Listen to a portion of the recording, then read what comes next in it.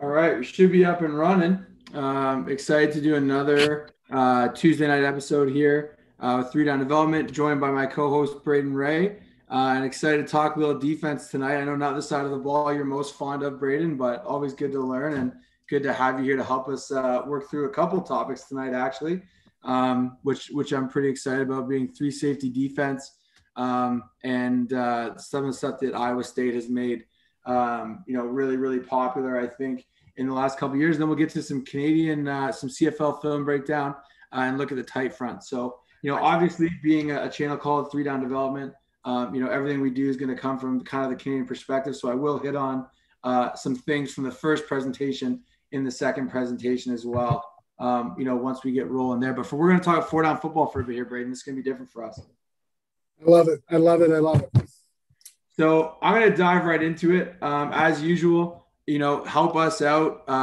We're really fortunate. We have such a great following of dedicated people that are always throwing a like on the video and obviously subscribing if you haven't already. Please do. It makes a big difference to us. And, as we try and make this as consistent an operation as possible, it's always easier to have more people watching the videos. It helps us out in a lot of ways. So please subscribe, hit the like, let your fellow coaching friends know, players know, people, just anyone who wants to learn the game. It's a free resource and we want to help reach as many people as we can. So without further ado, I'm going to dive right into it. Really excited to be talking three safety defense. It's a project that I've been working on for a while. Really since the start of quarantine. It was something that piqued my interest and really made me think about the offenses that I'm seeing run in Canada and some solutions that the three safety defense has to those problems. And it's one of the things that I thought, this is something I should learn more about. This is, you look at the Big 12, they're scoring points. Offensive guys like you, Braden, the Big 12 is like heaven. Everyone's, throwing the ball over the place. Every year there's three quarterbacks that are breaking records and, three defensive coordinators getting fired probably about every year. And anything that works in the Big 12 defensively, has really got to kind of catch your interest.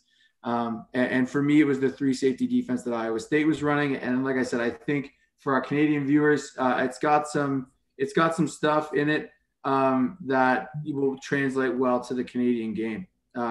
So as usual, follow us on all our social media stuff, Three Down Dev on Twitter, at Three Down Development on both Instagram and TikTok. And obviously, if you haven't yet, please subscribe. Helps us out a ton.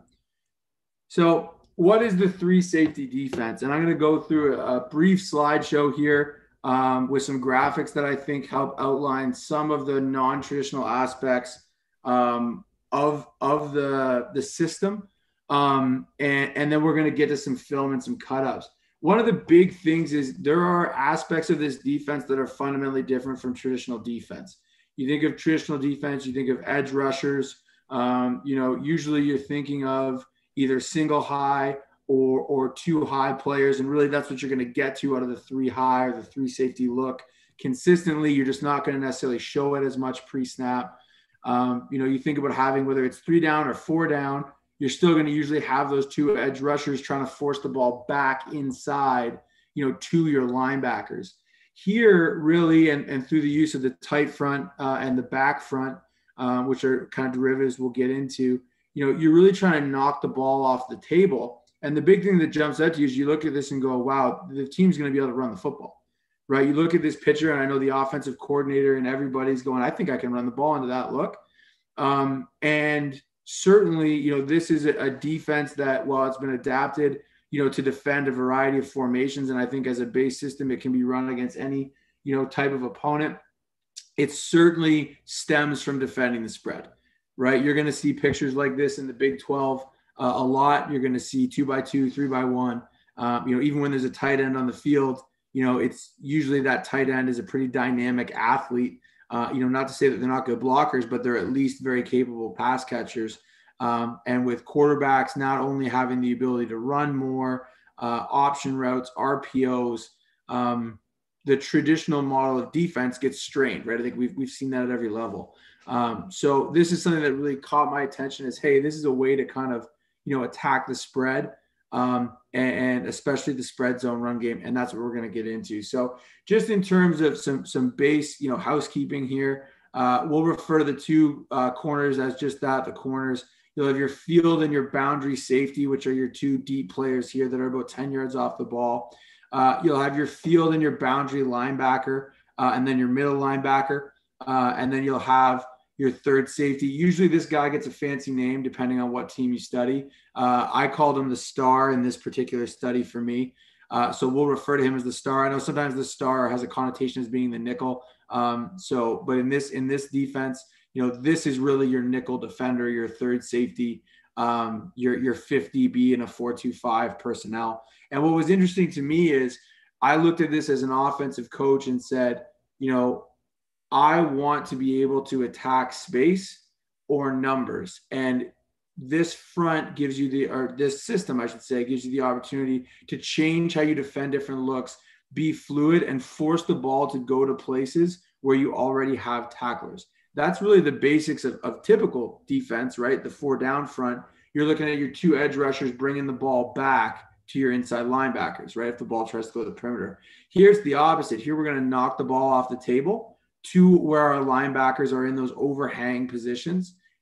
And then that allows them to play, and we'll get into defending RPOs and all that. That allows them to play pass first, run second, and still have a chance to be effective run defenders. So that's kind of what drew me to the front, and that's what we'll call these players here as we go through it. So in terms of the defensive line, and there's lots more that can be done, obviously, out of this system. Anytime you're looking at a clinic and you're watching an hour's worth of stuff, you're not going to get absolutely everything that goes into making that defense what it is. There's a lot more you can do and change. And this is not I'm not claiming to be a GA at Iowa State. I'm sure there's a lot more people that could give you more context there. But this was just from my film study, the notes that I thought would be really beneficial for coaches. So in terms of the defensive line, I just called the one end our anchor, the other end our defensive end, and then you have your nose. Usually you're going to be in some derivative of the tight front. Now they spend a lot of time in what I've heard called a back front, which just means you're going to have a 4-eye to the side of the back. Some teams it'll be a 3. Some teams it'll be a 4-eye. That's kind of up to preference. And we'll talk when we talk about defending different run schemes, why the difference for some. And then you're going to have what's called a heavy 5 technique away from the back. Now, this is probably the most critical position on the defensive line, at least to me, because you need that heavy 5 to generate a pass rush. So that's the only player you're going to have in this front. And this is one of the first things coaches say to me is, well, how are you going to get a pass rush out of that? We'll talk a little bit about it. But being able to have a 5 technique rush the edge is valuable. But what we mean by heavy is against any sort of run. So if we get, a base block here from the tackle, this anchor end is going to go inside of it. So end up playing the B gap. It ends up playing like the tight front. In my mind, I conceptualize it like the tight front because that's ultimately what it becomes against run schemes. Your nose, and we'll get to this in a second, is going to play what's called a lag technique, meaning that if the center steps this way, the nose will play straight ahead, putting him in the backside A. Okay, if the center steps this way, the nose is going to go straight ahead, putting him in the backside A. The nose is going to end up in the A gap to the side of the back or away from the side of the run, depending on how you want to look at it. And you could have them read the center. I know a lot of coaches will just have them slant to the side of the back if the back is in the offset. A little bit simpler than having your player read it. But that the mic is going to play off of that. So if the nose is slanting to the back, the mic will have the opposite A. If the nose is lagging, the mic will read which gap the nose plays, and he'll have the opposite gap. And again, the nose should end up, if we got zones strong towards the anchor here, the nose should end up in the weak A. Mike should end up in the strong A. Our anchor should play heavy, or like the Saban tree calls it Jimmy Pony, where they're going to play the C gap on pass, but play inside against the run. And obviously the 4-eye on the backside can't get reached by the tackle, playing through the B gap, whether it's a 3 technique or 4-eye, that stays the same. So that's the base defensive front. And we'll show a couple examples of the tight front versus the back front. Really, it all plays the same. The only advantage to the back front is you get the 1-5 technique. and that allows you to, have one edge rusher that's immediately in the C gap on pass. So here's the base structure against 2x2. And one of the things I think that really drew me to this was your ability to disguise coverages and disguise pressures and different things. If you look at this here, right, obviously, you have your three linebackers. You could blitz any combination of them, but having that three safety look really allows you to rotate coverage later, right? Because you have that safety, really it's middle of the field closed and middle of the field open, right, pre-snap. So you're able to do a lot of things with that star, depending on the athlete you have there and depending on the team you're playing. You have a tremendous amount of options, which is, again, I think really valuable as a structure. We're going to talk mostly the base structure stuff today and maybe get into some pressures near the end. But in terms of coverage, you can play any of your kind of base middle of the field open coverages, quarters, palms, two read, just straight cover two. All of that stuff is available. You can play man match, zone match, because you have those 3-on-2 triangles, right? We have our field and boundary backer that are able to be the low wall in the triangles. You have your corner who's able to kind of play that, whether it's cut coverage where they're going to carry the one vertically, or like a mod quarters, man on demand or man on deep on that number one. And then you have your safety capping those two overhangs, so your linebacker doesn't have to play the vertical of two. So again, you could get into any coverage there, and there's a lot of great clinics on YouTube, on those different types of coverages. But basically, you have your triangle here. You can play any of those 3-on-2 coverages. You could play bracket. You could do a lot of different things. You're 3-on-2. You're in a great position. The key thing here is these next two players, and this is what I'll spend most of my time on, is your Mike is your fourth rusher. So if you were in like a 4-2-5 personnel, your Mike really could be your like lighter defensive end, right? Your pass rusher, your tweener somewhere between a linebacker and a defensive end, could also be, just a linebacker that has some pass rush ability or is just a good athlete finisher in space. If you were in 4-2-5 personnel, that would be that player. It can be a true Mike, but there's definitely some advantages to having a pass rusher there, because typically that player is going to be the fourth rusher. So what we mean by that is really they have the quarterback. This is the first, like I mentioned before, the first thing people say to me, offensive coaches, say to me, and Braden, chime in at any point here, with your thoughts as an offensive coach. But the first thing that people say is, how are you going to generate a pass rush and how are you going to contain the quarterback? And a big part of what I was looking at, different teams do things different ways. Obviously, if you want to play drop 8, you're only going to be rushing 3, so you got to find a way to get after the passer that way. But I was a little skeptical when I first started learning about this. Is the Mike has the quarterback, and I thought, well, if that's one of your best finishers, what a great way to let that player be where they need to be, right? I can't think of how many times I've played a mobile quarterback and my rush end wins the rep, but the quarterback escapes up into the pocket or escapes out the other side. This puts that player in a position to play the quarterback anywhere they go. And again, you can play drop 8 and stunt the front and do different things to try and contain the quarterback.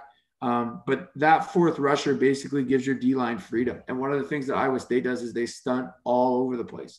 They'll run every stunt in the book up front just to try and collapse the pocket and force the quarterback out, or force the quarterback up, knowing that they have that second wave rusher who's there to play the quarterback. And originally it was one of my biggest concerns about the defense. And it's really become one of my favorite things about it is how efficiently you're able to stay with mobile quarterbacks. Obviously you have to have the right body there. And that's something maybe on second and long or third and long, you're able to get an even more athletic player in there if you're playing a really athletic quarterback. But it's definitely something, that allows you some flexibility as the defensive play caller. And the second piece is the running back in 2x2 is the responsibility of the star linebacker or the star safety. And as running backs become more a part of the passing game, that's something offensive coaches I know are always looking to pick on is get the running back out, right? Get the running back involved in the pass route, whether it's going empty pre-snap, check release, or running a release out of the backfield. I can't think of how many times, we've said, Braden, and stuff we've done together where it's, hey, if we get the running back on the mic, we're going to love that matchup. And now it's not the mic, it's your nickel defender, is responsible for that back. And I just think if you're playing any sort of man-to-man, it's great. But also when you're playing zone, if you need to push, and we'll talk about that, say we get the back, if the back were to release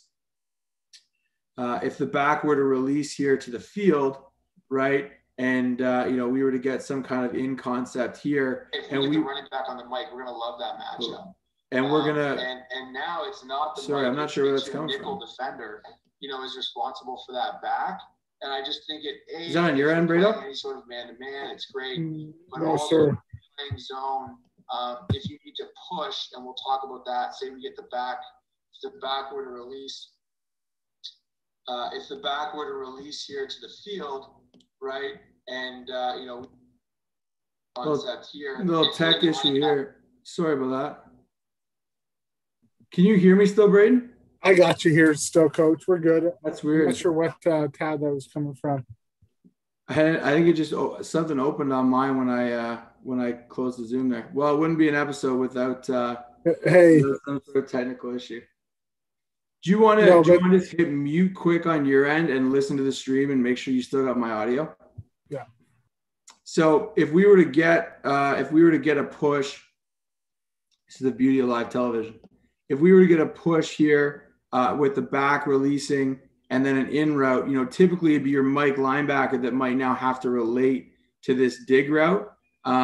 Whereas if your star is playing this position, now you can push to the flat defender to that running back and have the star take that dig route, which can be a really effective, way to handle the running back getting out. So in terms of base responsibilities, that's what we're looking at.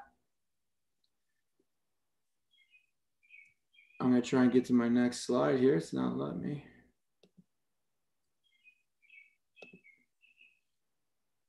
Oh, now I lost my... Man, I'm struggling. We're good on YouTube, Coach. There we go. It's all good. Okay. So here's what it looks like. Here's what it looks like when you're actually in the play. So I thought it was a great visual. So if you're this quarterback, what are you looking at right now? Coach, we don't have your screen right now. Just to thank you. Appreciate it. I'm setting a record for tech issues in one episode here. Big save. All right. Got me now there, Braden? We got you. Sweet. Let's get back on the horse. All right. So if we're looking at, I just had it up. What on earth did I do here? There we go. It helps if you don't delete your own stuff. Keys to victory from today. There we go. Step one, when you're teaching something, don't delete it while you're teaching it. So if you're this quarterback here, right, here's our fourth rusher. So you can see this really looks like a traditional, four-player rush. I like because you can kind of see that second wave, right? You have your initial rush, and then you have this big gap opening up here. I'm not sure what stunt they would have ran to open this up. And then the mic is able to plug that gap that gets created. The running back stays in here. So the star you can see has kind of come down. If this back releases, that's the star's responsibility. But you can kind of clearly see that role of your traditional Mike backer in coverage, that middle of the field coverage player. And then you can see the split field coverage here. They're playing 3-on-2 and 3-on-2. I don't know about you, Braden, but from a quarterback standpoint, there's not a lot of space or leverage to be had here. No, that's if I'm looking at it from a quarterback's perspective, my numbers aren't great. In the middle of the field's really taken away by that by the star player. So it's this really makes you really have to do a great job of teaching pictures here from the quarterback's perspective, because it really changes a lot of things from a traditional sense. Absolutely. And this isn't even like a lot of people will run drop 8 out of it if they're really worried about the passing game, which you can do. I'm not going to cover it a ton, because I think a lot of defensive coaches want to be rushing more than 3 guys.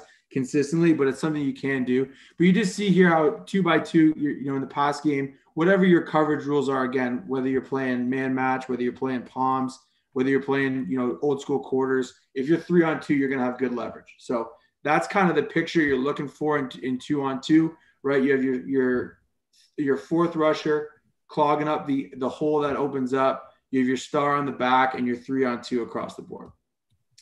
Now, in terms of run fits, you see there the little color coded here. Your heavy 5 is going to play the B gap away from the back. Again, that's only if it gets a down or if it gets a base block or a reach block or a down block. He can chase the dive. He is B gap responsible in the run game. Your backer away from the back is going to play the C gap from depth. Okay, so that's one of the kind of hot spots in the defense. Is you're going to have to play that C gap from depth, but we'll show some film of being able to do it really effectively against good teams. And I've seen lots of high school film. There's lots of other good clinics on YouTube here on the same topic with high school film of guys doing it at a high level. And you can play with the width you want your player to have, right? So if you're not getting full field RPOs, you don't necessarily need to be this wide. The other thing is you can get the backer to the side of the back totally out of the fit if you want. So the star does not have a gap in 10 personnel.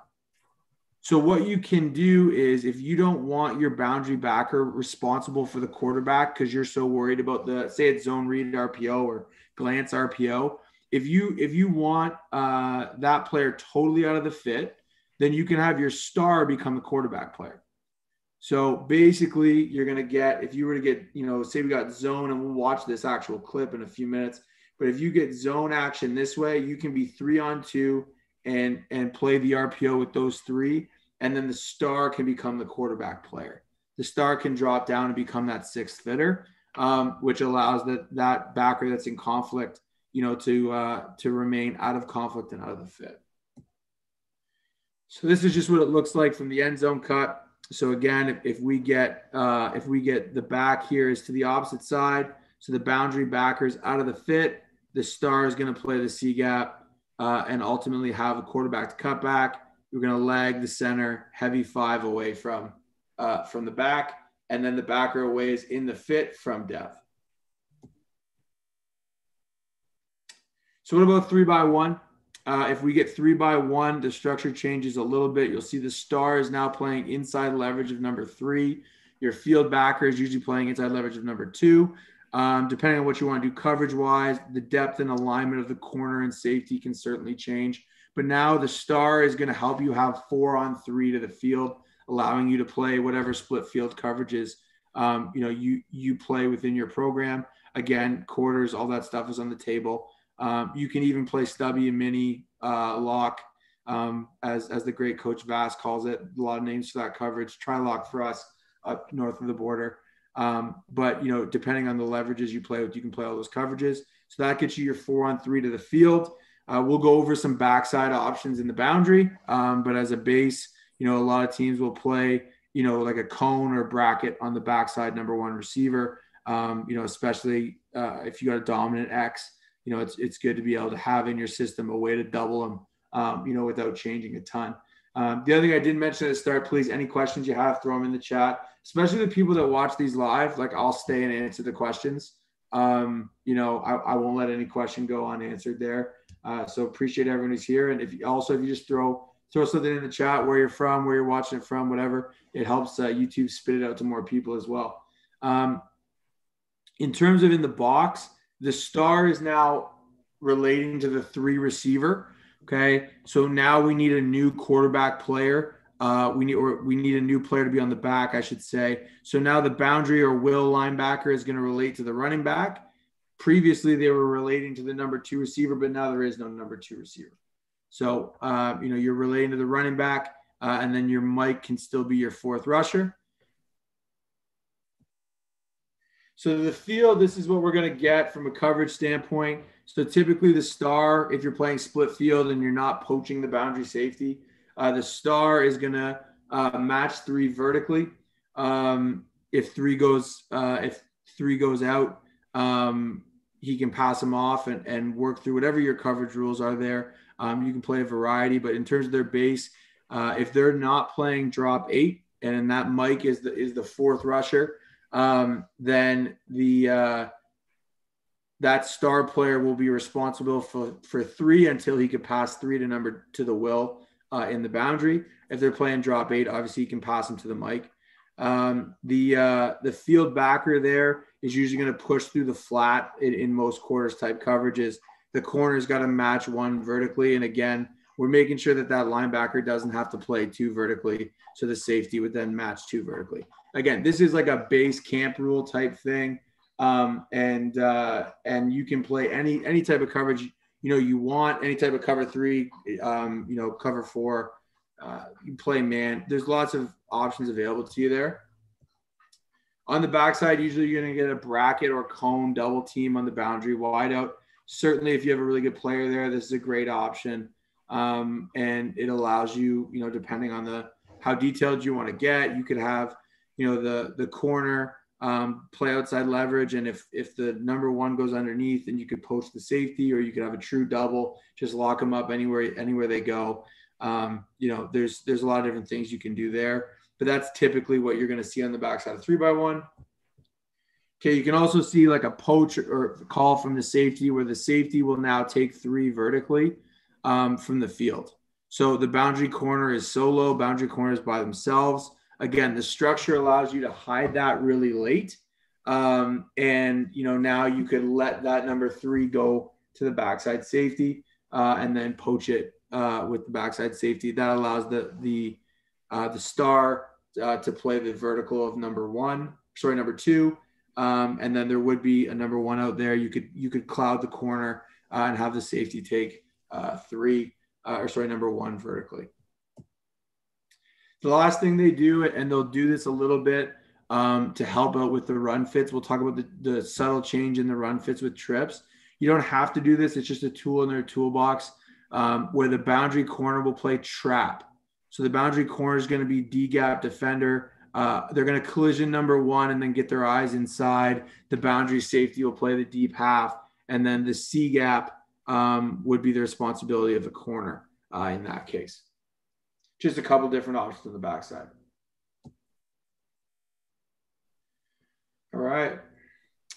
So if you get empty, I just threw this in there because, we're talking 10 personnel. And I'm sure as an offensive guy, Braden's going to be throwing, but what if we get empty and we move this guy over here, move this guy over there? So I threw in the empty slide just to make sure I have my bases covered. Always prepared. Any easy answers. But if we get empty, basically you'll play the trip side like trips, and you'll play the boundary 2 side like it's just 22. And then the Mike has the quarterback. Okay. And again, you could drop 8 as well. And have the Mike be a whole player in the middle of the field.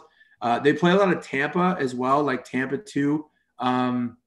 Maybe we'll do another one of these and we'll deep dive on all the coverages they play out of this, Braden. But where that star becomes kind of the pole runner in the Tampa 2. But this would be how they play the empty. Basically, the way they play 22 to the 2 receiver side and the way they play 31 to the 3 receiver side, which is one of the things I like, because if the back gets out, if the back releases, it's built into the rules. So it's you're playing 3 receivers, right? Say number 3 goes out. That's just like if it was 2x2 and the back went out and the star's going to push. So that's something I think, brings huge value. Couple, Coach Warren from Kitchener, just down the street. Love it. The Fighting KCI Raiders. Appreciate you watching. And Coach Adrian from Bolton, Ontario. Well represented in Ontario today on the viewers.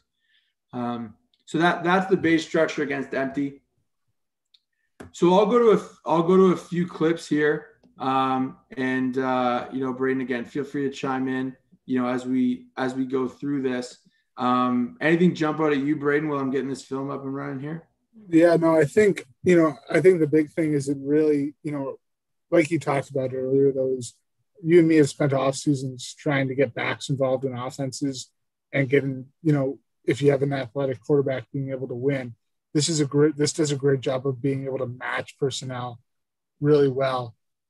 Especially, when you get into these Big 12 offenses with athletic quarterbacks and where they like to get the quarterback or the running back involved in the pass game.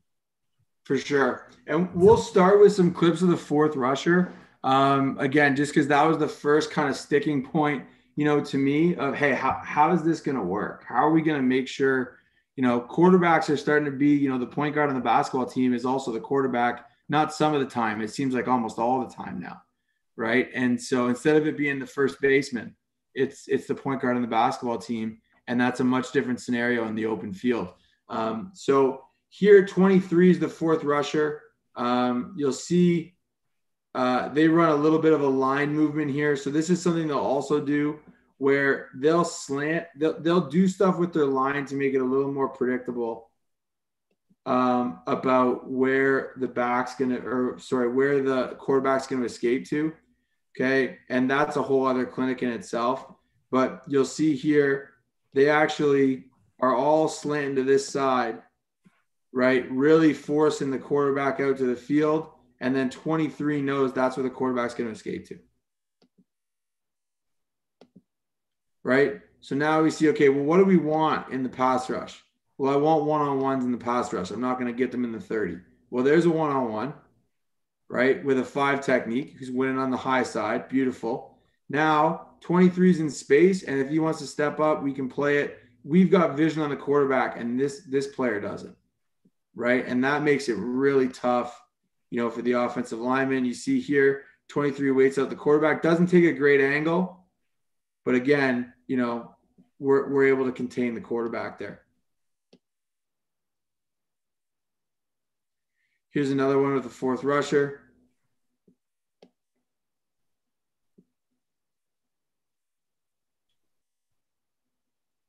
So again, we're able to add the fourth rusher. This one also shows the star on the back fairly well as well. So there's our fourth rusher again, showing up where we need them to show up. 3-on-2. Now there's a bit of a bust down here, right? This is the coverage clinic. Okay.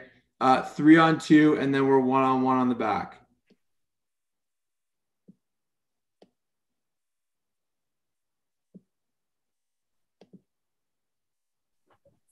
Another one here.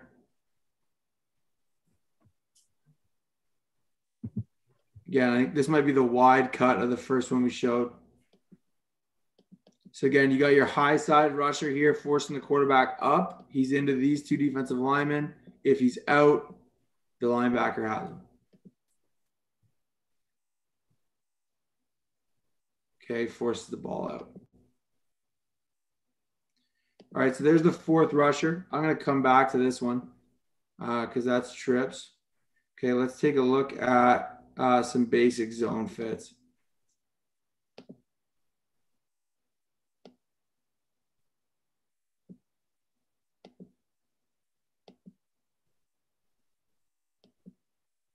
Okay, so again here, this would just be the field backer.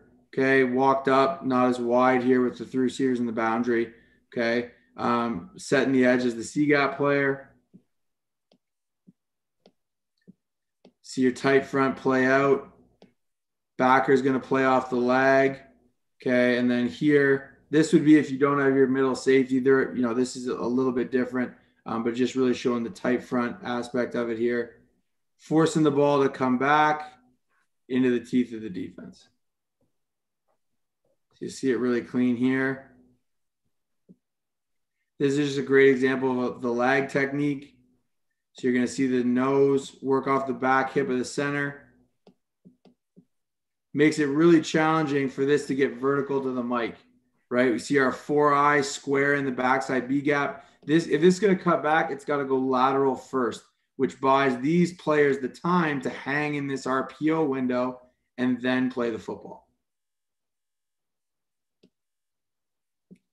Again, and I know this is, Wisconsin's got a pretty good defense, but there's nowhere to go, right? B gap, the lag cancels the A gaps.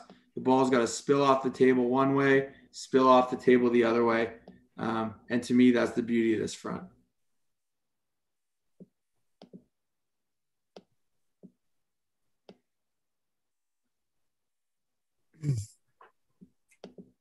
This one I got cut a little short. This is a great clip of of the technique we want to see from both defensive ends. So this is actually Baylor running it.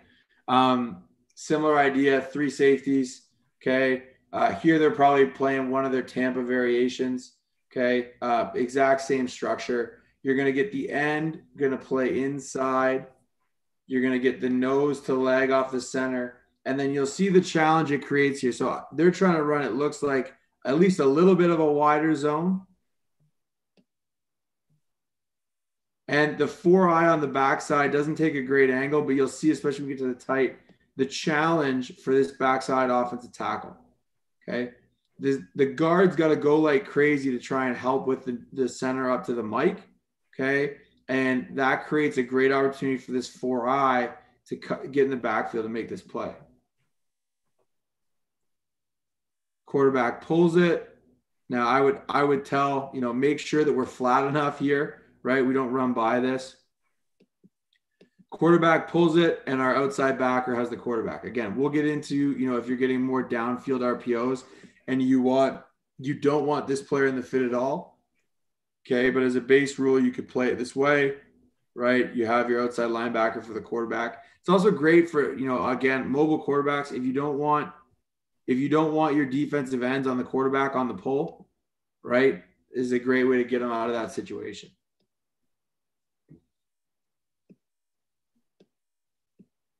Here, Baylor does it a little differently with the nose and the mic. I've heard this called a lead, where they actually stunt the nose one way. If these two are looking at, hey, we're going to work really hard to try and reach this nose, but you can stunt the nose the other way, and sometimes you get the mic in the backside. But watch number 9 here. Play the B gap to the field. You'll see number 2, play the C gap from depth. If this ball gets given, 93 should eat it for lunch. 38 has a quarterback.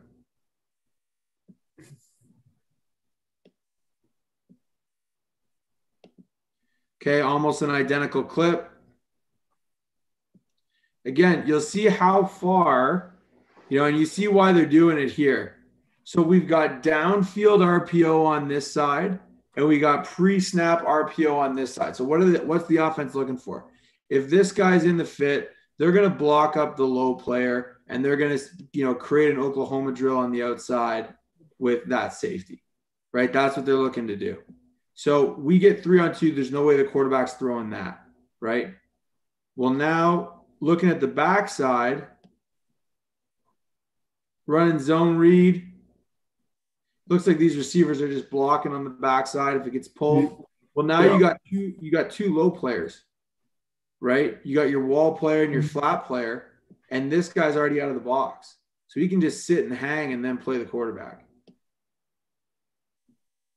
Again, you see if the ball gets given, the 4-eye is going to eat it for lunch. Frustrating from an offensive perspective. Absolutely. Now, they missed the tackle there, but, you see the way the fit's supposed to fit up. Again, you'll see how far the field backer comes from out of the frame here to end up still in the fit.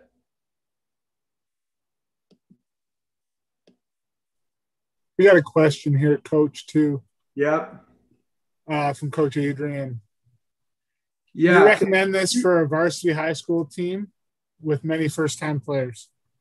You know what? Especially because that's a question coming out of Ontario. Wait until I'll answer it more in depthly when I talk about how the CFL is using the tight front, because I think there's certainly, like any college offense is going to be, or college defense is going to be a challenge for, raw new high school players. I think there's certainly, depending on what you see. So if you see a bunch of like 2-back or double tight end, I probably wouldn't. If you see a bunch of spread, as we keep going, that's a great question. I think you can. It's just what pieces of the defense do you want to use? And how many of the tools in the defensive tool belt would you want to use? I think if you have a lot of tweeners, if you got a lot of, hockey, rugby, basketball, baseball players, I think this system gives them roles that they can handle. If you don't have a lot of linemen, there's probably some simpler versions of the 30 stack, especially if you don't defend any RPOs that you could play. But I think, put it to you this way, I intend on using this with high school players in summer football. I wouldn't use the entire Iowa State playbook, obviously, but we'll do pieces of it, and we're going to get to some of the Canadian context specific stuff as we go. Yeah, agreed, Coach Horn. It's all about how much you want to use. So, for example, I would use this, but I would probably play more just pure tight front. And so, if this, like for example, if this defensive end, if you don't think your defensive end can do the heavy technique, then I just kick him into the B gap, right? And in terms of the pass rush, I just say, hey, we've got three defensive linemen. You're free to rush the passer however you want. The Mike has the quarterback. Now in Canada, there's some things about obviously with motion and the different formations that present some challenges, but that's a great question. I would say you can. It's just which pieces do you want to use the most? Would be my take from that. And I would say you probably want to be in more tight front than having them execute the heavy five, although you could do it. And I would just keep your coverages really simple. I would play quarters behind it.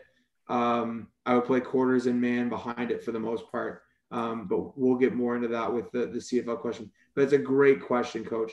What do you think is the best defensive coverage right now in college football? I mean, I think being able to play it down in distance is a big contributing factor to my decision, because there's some things I think on first down that let you do some stuff that is hard to do on, I wouldn't necessarily want on third down. And there's some stuff I love on third down I wouldn't necessarily want on first down. If you're seeing 10 personnel, like I think, handling 22, there's a lot of good answers. 3-by-1 playing, again, what Coach Vass on Making Defense Great Again calls stubby, mini, lock, key, bunch of different names. But what we call up in Canada, tri-lock, where you're going to kind of play palms on 2 and 3 and man on number 1. I would say that's my favorite on second and long. Like with option routes, you just need to have leverage of the sticks. That would be my answer. That's a good question, Coach Ronald. We'll keep going with this, but those are great questions. Keep them coming, guys. And sorry, Adrian, it feels like a bit of a cop-out answer because I want to tell you everything I do for a high school team, but maybe that'll be the next one. We'll do running this in high school. Like the complicated thing isn't like the front structure. The complicated thing isn't the front structure. It's what coverages you choose to play. So I would say I'd play quarters and I'd put the star on the back and I get good at that first. But absolutely, I agree with Coach Ron. I think you can do it. Running back tips, Coach. A bunch that don't totally fit in with this presentation, but make your drills realistic. Don't just run the ladder. Even when they're super raw high school kids, you can get much more out of, doing some footwork drills that show up in a game, doing some footwork drills with a realistic mesh, doing some footwork drills with some sort of visual stimuli to work on another skill. And don't switch hands with the ball. But that's a soapbox for another day for me. That's like I never taught that. Don't get him going on it. Don't get it. Yeah, it's a long conversation. Yeah. Levondre Gordon at Wolf Laurier University ran for, I forget how many yards, at least 3,000 in his career, never switched hands once. So it'll work out fine. That'd be my thing. Realistic drills, ball security. I don't teach switching hands. Work as many read drills as you can into what you do with your agility, because being able to change direction is only good when you know how to do it. Those would be but we have an episode on running back fundamentals, which maybe I'll drop. I'll put it in the chat here. Drop it in the chat, because that has kind of that was my kind of manifesto on running back stuff. And there's probably some stuff I've forgotten that's good that's in there. So you see how tough it is for the offensive line with the heavy technique from number 3. And again, you've got the backside linebacker in a great position there.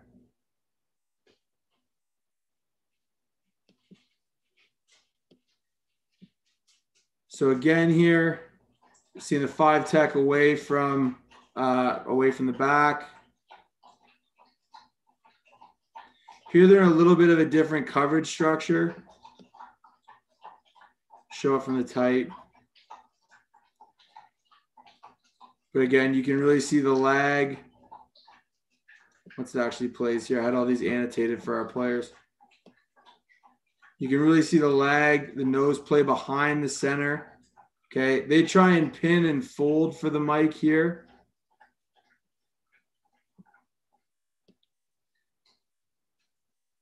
But ultimately, again, the edge gets set. Nowhere for the back to go. Same one. Okay, so what if we don't get inside zone? Basically, we've been showing inside and outside zone the whole time here.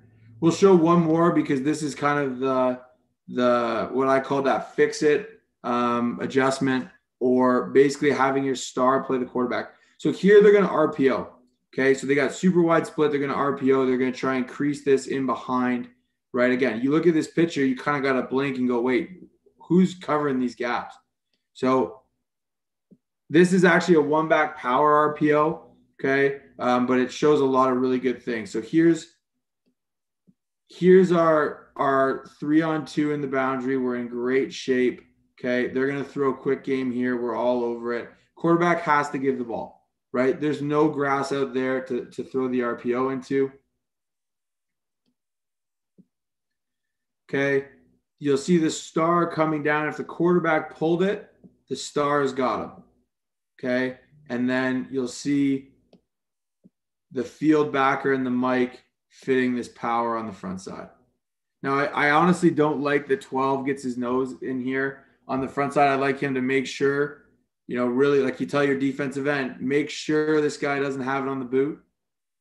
Okay, you see it here. Now we're just getting a pull. Right, so our mic's going to play over the top. His gap's gone. Nose is still fitting backside of the center. The puller ends up inside here, so 23 should go inside of it, 50 should go outside of it, and then the field backer should fit in on the edge. Shows up right there. Again, a little hair late. I'd like him there a little earlier, and I'd honestly like him there a little later, okay? But he's away from the fit. He should be able to get there a little bit earlier.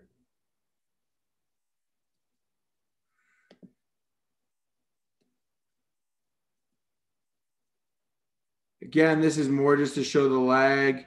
Again, the ball getting knocked off the table. We've seen enough inside zone, but Coach Horn's a big tight front fan, so we'll get him some good tight front clips. Here we go. This is 3-by-1. Okay, 3-by-1. So this is 3-by-1 with the corner playing trap. So I'll show the two versions here of how they defend 3-by-1. So the ball's going in the boundary. Okay. We see our 4-on-3 here. Great. We're good. We're going to hang on the RPO. Okay. Here, this guy's totally out of the fit. We've got our mic and our boundary backer, and then the corner is going to be the edge fitter. Now, again, you know, for my friends watching in Ontario or anyone watching in Canada, we might have to do that with the halfback. Or, you know, we might not be able to do that in general because the field's so big, but it is something that they do. So you see it looks a little bit different here. Here's the mic. Here's the boundary backer.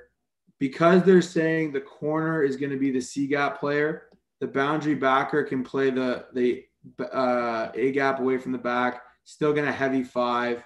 The mic becomes your quarterback player and your corner becomes your edge fitter.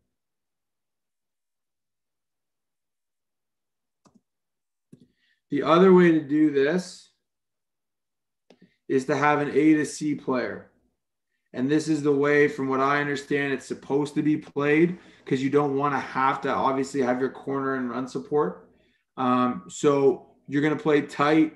Here's your field backer. There's your 4-on-3. Okay. Hanging on the RPO. Here's your nest or quarterback player. Okay. And then this backer is going to play A to C. And if you watched our show with Robbie Smith a couple weeks ago, he talked about a rodent stunt where the end would go C to A. Here, that middle linebacker is going to go A to C. So we might expect some late help from the corner, and this is tough, or the safety, depending on how you want to fit it, what coverage you're playing. But you're going to watch here this linebacker, once the ball declares past the A gap, he's going to run over the top and become the C gap player. So he's playing the A gap. The A gap's gone. Bang, over the top. Safety shows up first, but still in position to make that tackle. Now, if you're really getting RPO'd, this is worth it. If you're not getting full field RPO'd, Coach Adrian talking about this would be the last thing I try and teach somebody who's new to football. Okay, this is definitely a challenge, but basically leg, B gap, quarterback player, and then your backer away from the running back is going to go A to C. And the way I've heard it taught is that no running back worth his salt is going to run into the B gap when the mic steps up, right? Especially when you got this nose. They're going to run to the open space, so the mic will play over the top. So there's, get your toes in the A gap, right? Ball carrier declares away, we'll play over the top. So that's little trips, run, fit there. And then let's get into some counter clips here. Okay. The other big thing people are doing is they're trying to, get a lot of pullers against this stuff, because you can get some angles on the down guys, and it becomes a little harder. But here's a good example of how they fit counter. I'll play the tite. It's better out of the tite.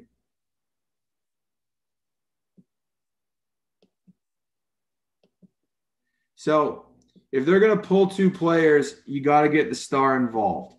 Okay. And this is, if you get a team that's going to run spread counter against this, you probably need to be able to fit it this way, or somebody's got a two gap.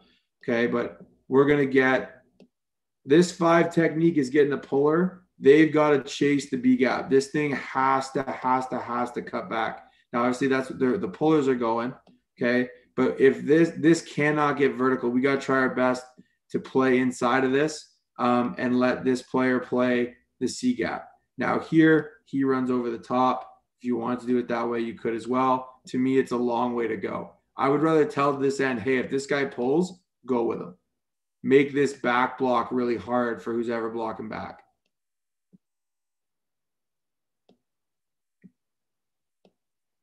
Center steps this way. So where's the nose go? Lags. Okay, the puller pulls the mic with him.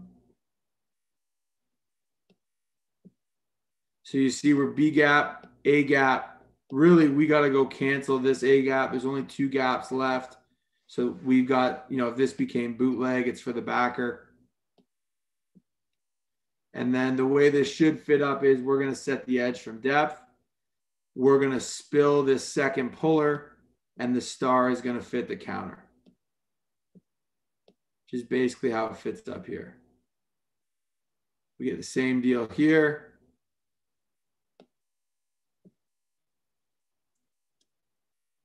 Again, if you want to pull and throw, like this guy could hold a little longer, right? We want to make sure that this isn't RPO. But again, that star backer ends up fitting up the extra stop.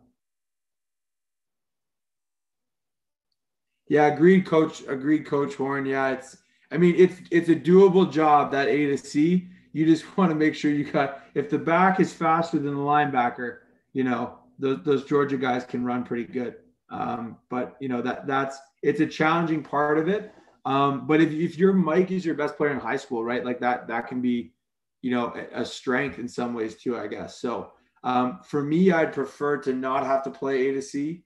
And I'd prefer to have a bit of a better edge presence than that player coming to the A gap. But this is talking about how they do it. We'll talk about kind of how I would do it in the Canadian context coming up in a bit.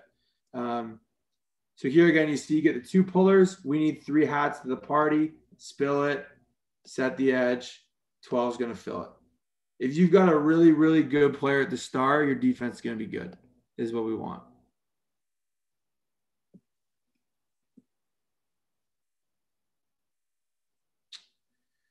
Why not? Let's do power read. Last one, and again, this isn't necessarily three safety, it's just more so tight front. Okay, but if we get the power read, so we're getting the back horizontal, and they're going to read this edge player. Okay, so we should get the quarterback keeping it. You're going to get some kind of down block and pull. If this gets given, 6 is all over it. If the quarterback keeps it, 8's got it. Bang, power read. Okay, so again, I more of a focus on the run fits because I think you have more options with the coverages, right? You're able to, whether you want to play cover 3, cover 4, split safety coverages.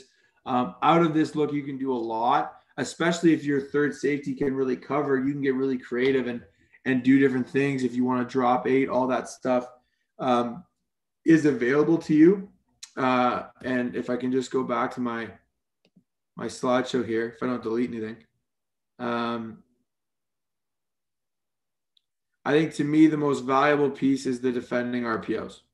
So we're going to switch to, CFL film breakdown here in a minute, where we're going to talk about tight front.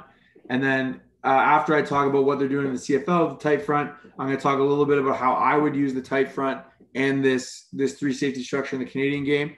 And it's, something I'm really excited for. And I think it's going to be really beneficial. Excited to share with some coaches on here, and excited, honestly, to hear some coaches' feedback, because this has been something I've been working on for 2 years and I've yet to have a chance to actually run it. So it's been a learning from everywhere, from, getting my hands on this film to watching CFL stuff. It's been a fun project for me, and I'm excited to share it. But to me, the benefit here is the third safety being able to roll down and be your quarterback player and get you out of RPOs, right? This forces teams, if they want to run RPOs, they have to run them out of pistol. You can do some stuff out of two back, and that'll be another presentation we'll do later on this summer. I think Braden is talking about this stuff into two back. And we'll touch on it a little bit with our next presentation, actually. But having that star become your quarterback player in 10 personnel when you want them to is probably my favorite aspect, of this defense. And we'll probably do an episode here, Braden, where you can break down exactly offensively what you guys would be doing to make all of this stuff useless. But this would be one thing. If you're an offensive coordinator, this is going to start to become more popular, especially as you become more RPO and pass game oriented, which many people already are. So any final thoughts on that one, Braden, while I dial up what we're going to talk about next? No, I'm excited, coaches. If you guys have, thoughts or anything you want me to touch on for the offensive side of this, put them in the comments section. I'll be working on this because I know I'm going to be seeing it as we get back on the field here very shortly. So if you guys have questions, thoughts, comments, let me know. Awesome. So we're going to kind of switch. Gears here, and I know the majority of our following is Canadian coaches, so we're going to get more into the 3-down stuff. I just thought it's kind of it's a very different structure, and so I didn't want to talk about it without kind of giving some background into where it's coming from. And so we're going to get into how some Canadian teams are using the tight front, which is obviously part of the system we just talked about with the 3 high safety stuff. But a little bit different, I would say. And one of the challenges you get to Canada and the motion and, the different situations you're in based on teams having, formations that might have 3 receivers and a fullback, or 3 receivers and a tight end. And it can make some of what I just showed, certainly you have to make some changes to it. So this isn't necessarily a all-encompassing look at everything teams are doing out of the tight front. I have film from, I think, about 4 teams. But, it shows that, the game is so fluid. And I think this is going to be something that, coming out of, this year off, I'm excited to see, CFL defenses as RPOs, as the arms race continues, to see what CFL teams are doing. And I think part of the tight front the beauty of the tight front, it's going to help on our big field, with RPOs and quick game, right? Which is kind of, I think, becoming, the happy place for Canadian offense, right? Is the RPO and the quick game. It's simple, it's easy, it's quarterback friendly, it's versatile, it's not scheme dependent.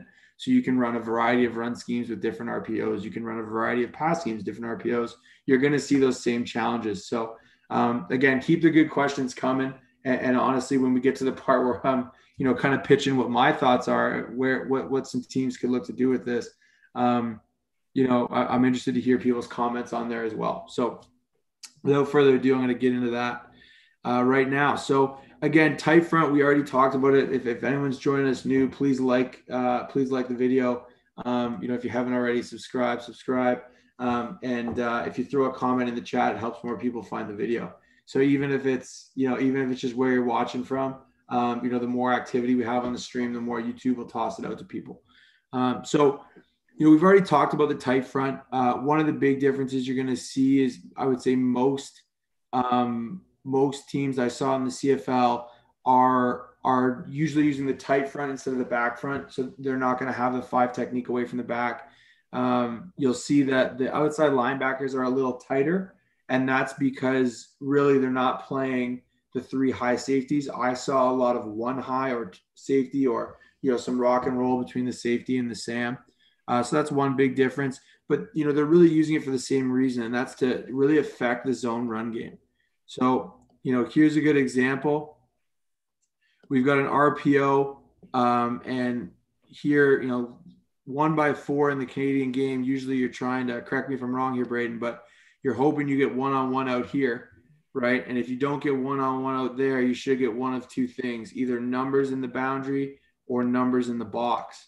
And here, clearly most teams don't want to give up one-on-one to the field corner. There's just too much space in the Canadian game. Doesn't matter how good that corner is. That's a tough job. And so teams will do stuff like this. And where the tight front can help you is now your C gap player is also your low wall player, where normally you'd be in the B gap or the A gap, making it a little tougher, making it a little more challenging to get out into that RPO. A couple coaches there dropping in the chat. Appreciate it. Coach Breon from Pennsylvania. There we go. Getting some American following going. We appreciate it.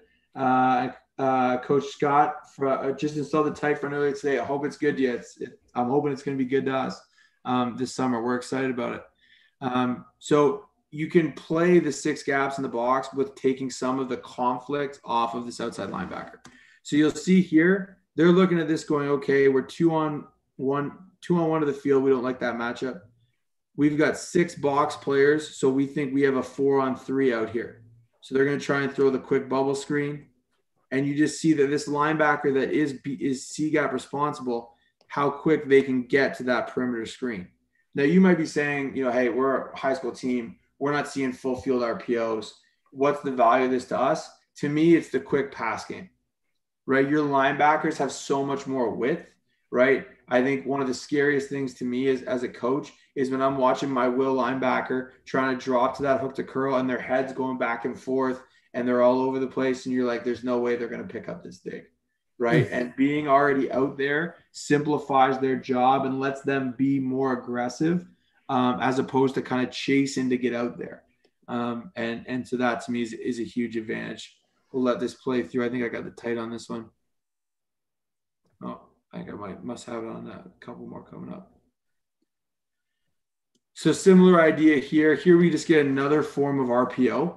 So here we're reading the will linebacker. So this is like RPO, I feel like in Canada 101 right now, right? If you're in 3x2, you're going to try and read the will linebacker.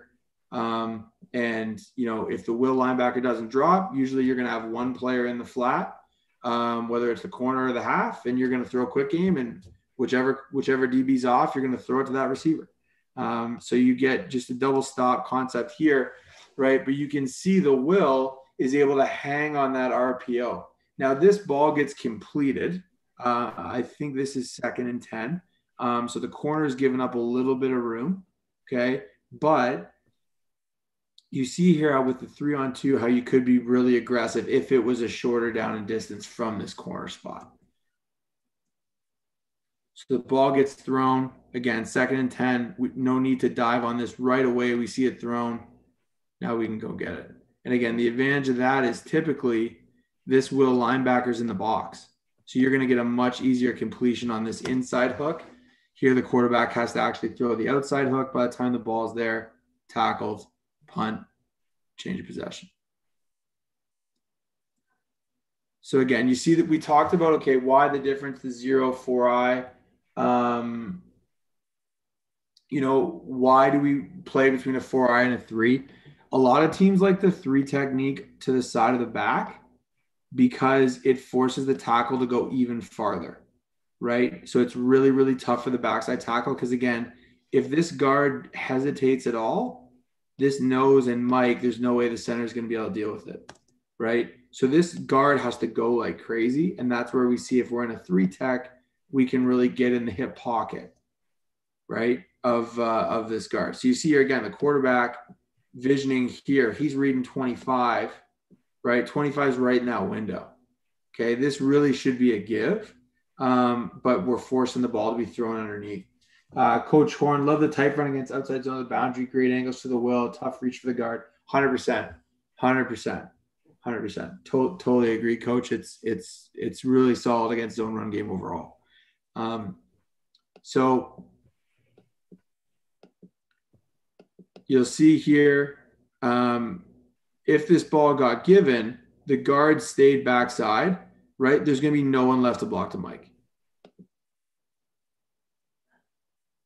And again, instead of that ball getting caught in space and getting up the field, you've got really good leverage on it.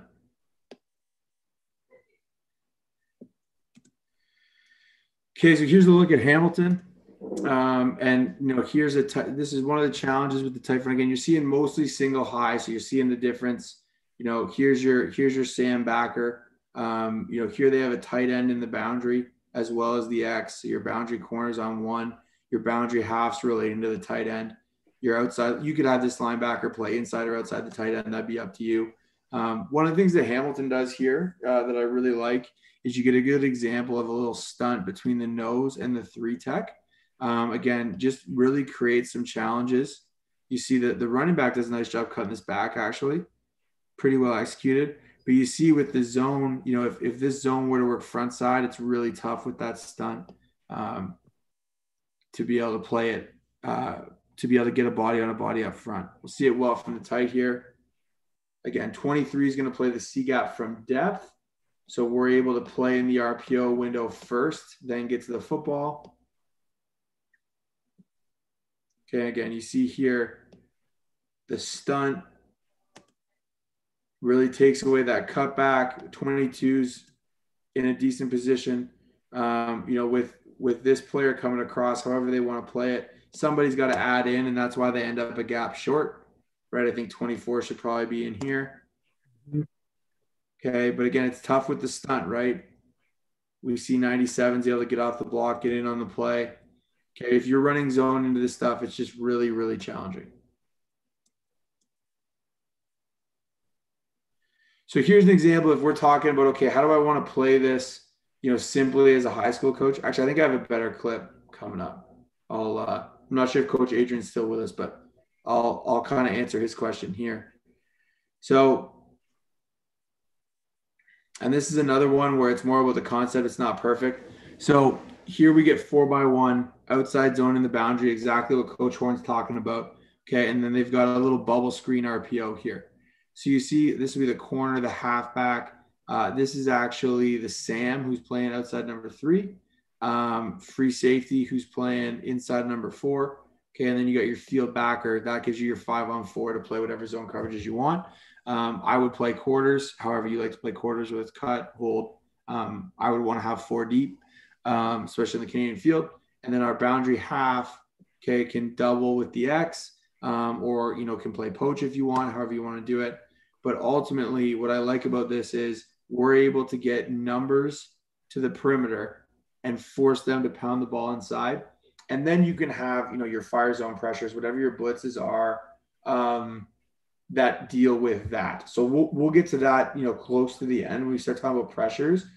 But to me, we're going to solve the problems of we need people in space for the quick pass game, RPO game, perimeter run game. And then we're going to bring bodies to the box because I think that's easier the way the game's played now than starting with bodies in the box and trying to get them out to the perimeter, right? I want to secure the perimeter first and then bring bodies back to the box. So this would be a really easy example. You could play like your classic cover 4, right? With a cut and carry corner here. And then your Mike is your 4th rusher. Okay. And then, in this case, your boundary backer is going to have the back, right? Because there's no 2 receiver for him to take. If this formation was flipped, your field linebacker would have the back. So the will doesn't take a great angle here. The will drops. There's no need for him to drop right now. If that will is coming to set the edge, right? The 5 technique actually does it, or the 4-eye technique does a good job of getting up the field.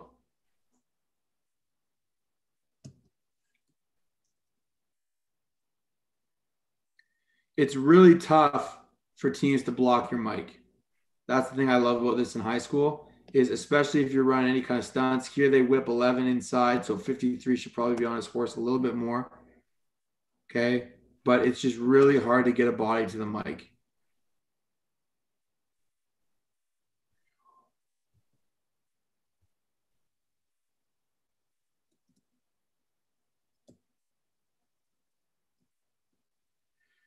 Okay, here's an important concept. So I'm going to draw a few things up. Actually, at a 32, I'm going to go back to one of those first clips.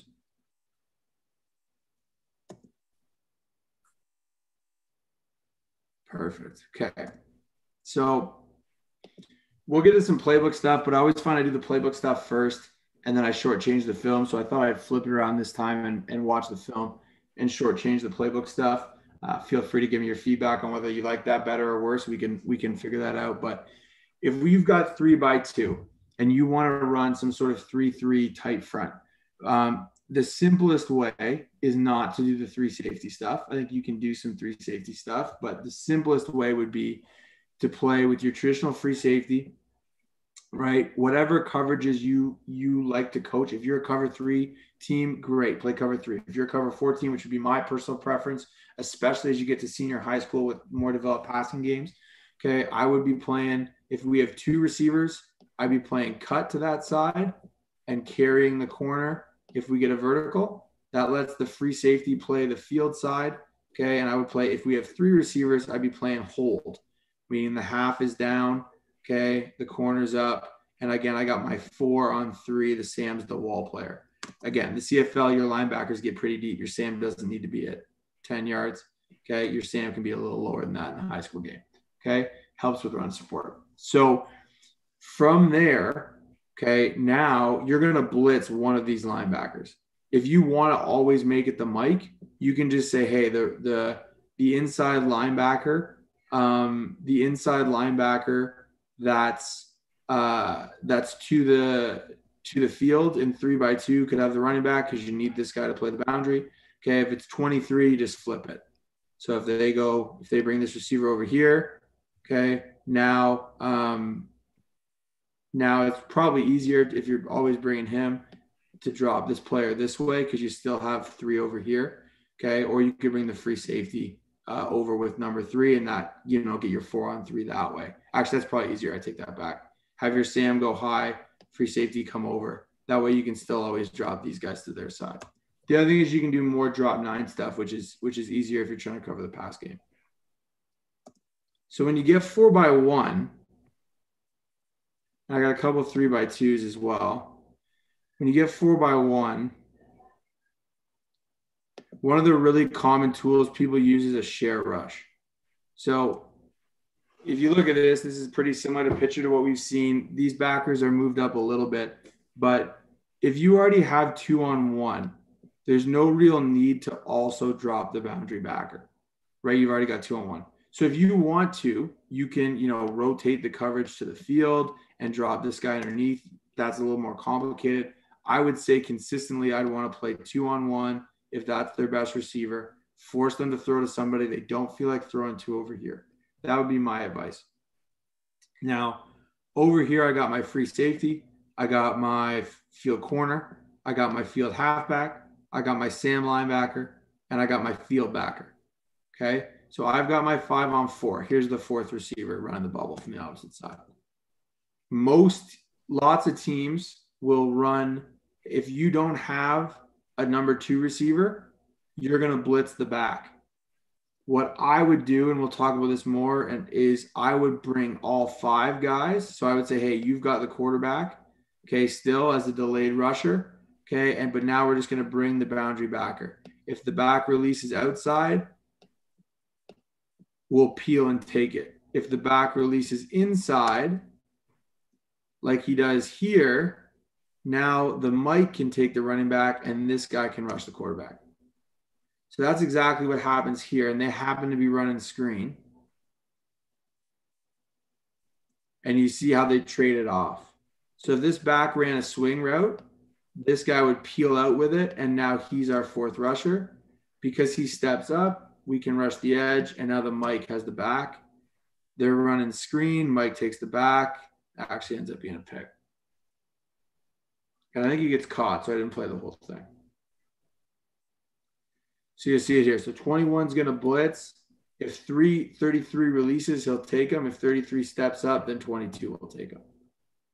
So that's a tool that a lot of teams use when you get like 4-by-1 or 3-by-1, because you don't need a halfback, a linebacker, and a corner dropping a 1 guy.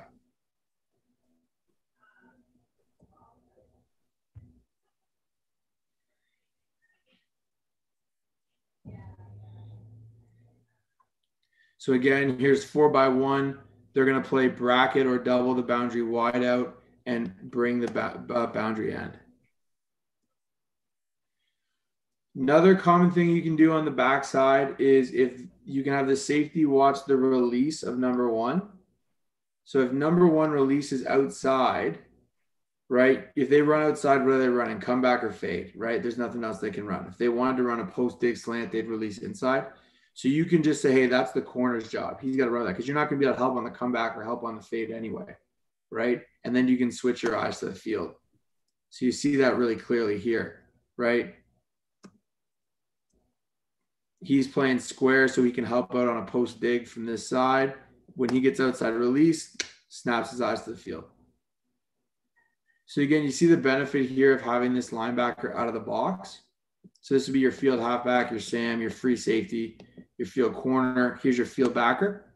Again, they throw a little bubble screen here. Traditionally, this Mike linebacker is still right here, right? And now this is a problem.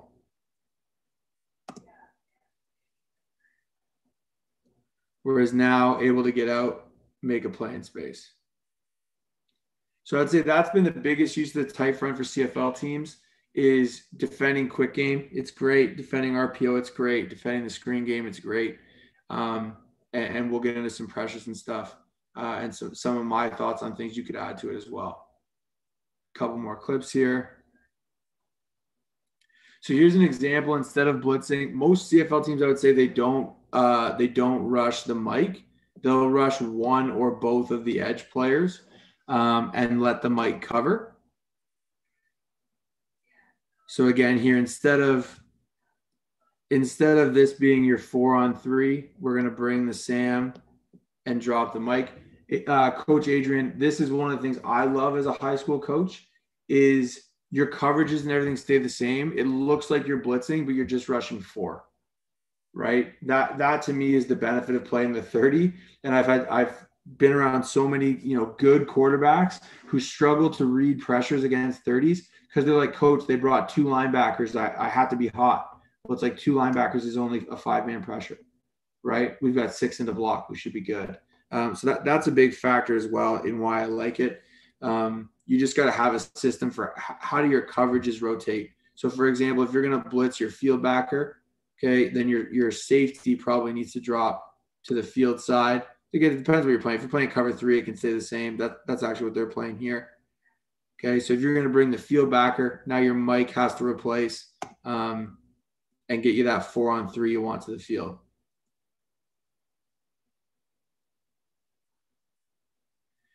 The other thing is it can create one-on-ones inside. I think sometimes coaches overvalue edge rush one-on-ones. Um, Obviously, if you have a great edge rusher, that's awesome. But being able to rush interior gaps with one-on-ones, like see the one-on-one we get with the center and the guard. Some teams will even play this with 2-3 techs so that they get the one-on-one on the guard, on the center and on the guards. Okay. And you can do a lot of great pressure stuff out of this where if you're showing, a five up front, usually you're going to get the tackles widening. And now you get your 3 1-on-1s on the inside, which I know most D-line coaches probably be pretty excited about.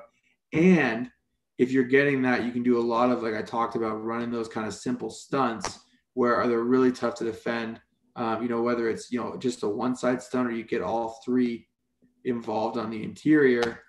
You can really create some issues. So here, Nichols gets the ball out, which sucks for Hamilton because this is great pass rush by the nose, right? That should end in a better result, but you see the look they're trying to get.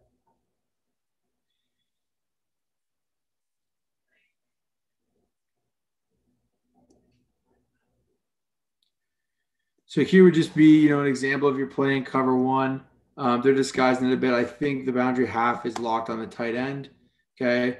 But you can play it where you track with receivers or you rotate.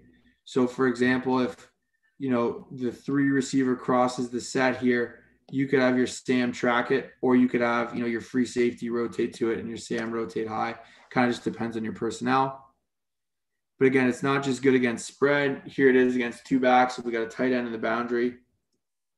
Usually you want your edge player to stay the edge player. Okay, our boundary half's going to have to add in because they're adding a blocker. We need to add a defender. They add a second blocker here. Okay, and 0 is able to come over the top and close this thing out. So again, if you're getting additional blockers, you need to have a system for how you're going to add players in.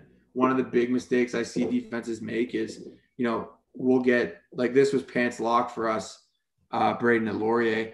And we would bring that player across and no one would match it.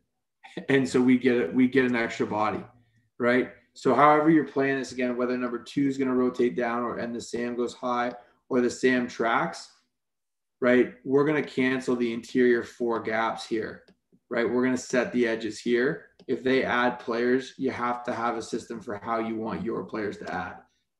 But again, there's lots of options for you there.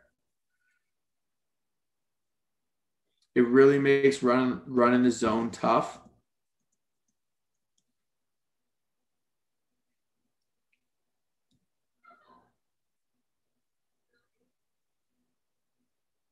So here's a look at 23. Okay, and you kind of get a little bit of a rotation. So this is the Sam coming high, free safety into the boundary. And again, your field, your Mike, and your boundary backer. So this is a pretty common look, just going to get split zone. Okay, your field backer is going to probably set the edge. Actually, I can't remember in this clip if he sets it or he spills it. It ends up going up inside. But again, you got to have, you'll see 23 rotate with the cross. Let me put that back. As 3 comes across, you'll see 23 goes high, and now the Sam is going to have to come down, back down into the fit, as if it was 32.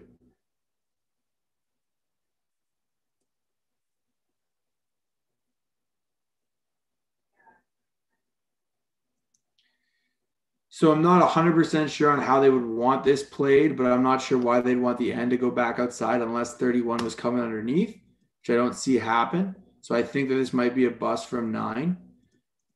Because what we should see is as the guard steps down, that's where 9 should be taking that space.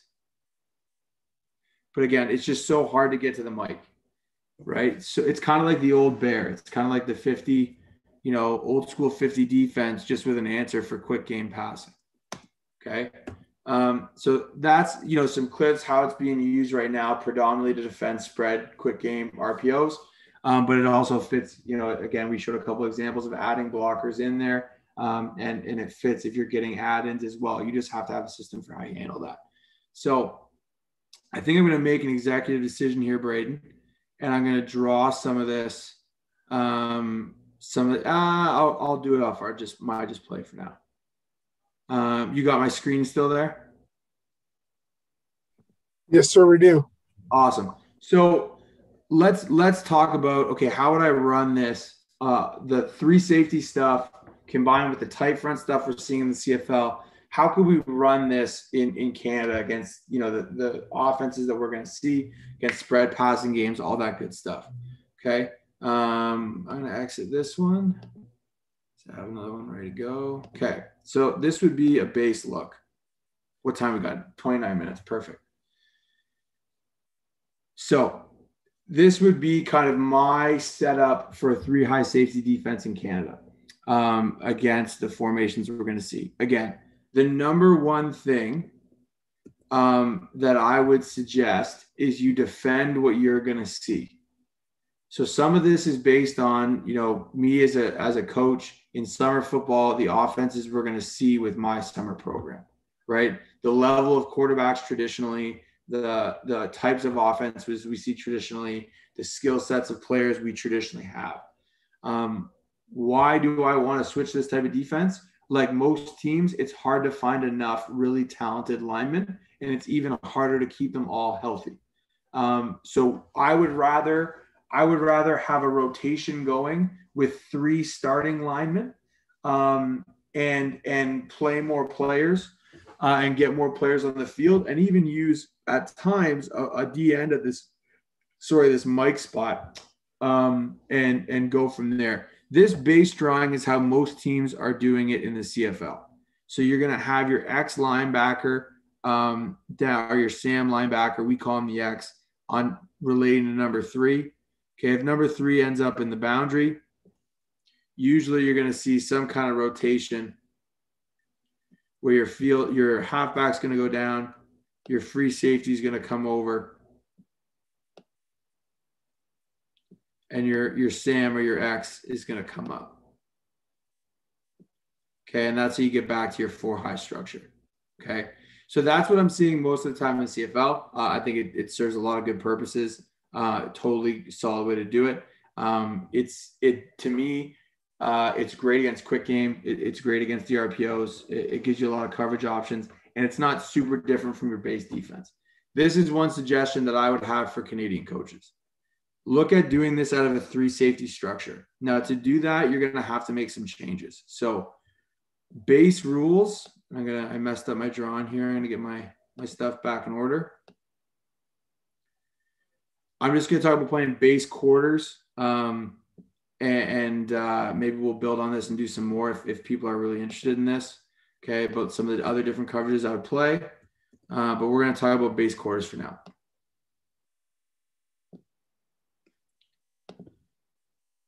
So if we have 3, what we're going to do in terms of getting lined up, right? Job number 1 is let's get lined up correctly.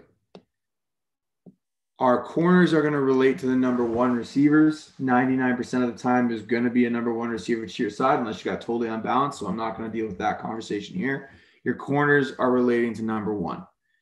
Your halfbacks are going to relate to number 2. If there's no number 2, that means you have a single receiver on your side.